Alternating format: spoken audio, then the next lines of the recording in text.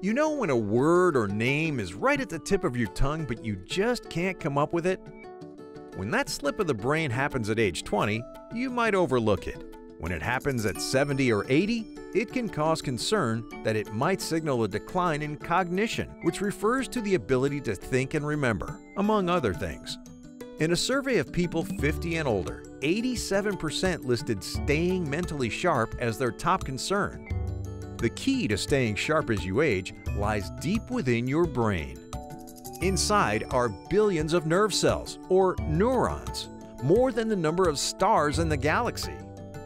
Every time you meet someone new, read a book, or learn a song, that network of nerve cells activates. Electrical signals speed from one neuron to another. When you repeat the activity, the same set of neurons fires again and again until it's coded into your memory. As you get older, certain parts of your brain may naturally shrink and communication between neurons may be reduced. But you continue to lay down new brain connections as you age.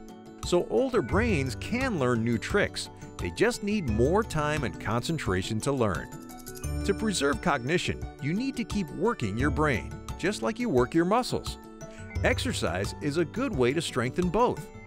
A walk, bike ride, or other physical activity gets your blood pumping, which supplies your brain with oxygen and nutrients, stimulates new connections, and enlarges your memory storage. It may also improve cognitive reserve, which is the brain's ability to compensate for age-related decline. Mentally stimulating activities that interest you, like learning a new language, also work your brain. Every time you try something new, you forge new connections, especially if that new activity takes time and focus to learn. Controlling your blood pressure is important as well. Uncontrolled high blood pressure can reduce blood flow to the brain and lead to damage that interferes with memory and thinking.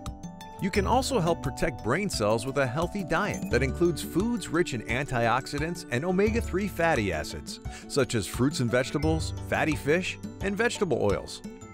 Deep breathing, meditation, and yoga may relieve stress, which can affect memory.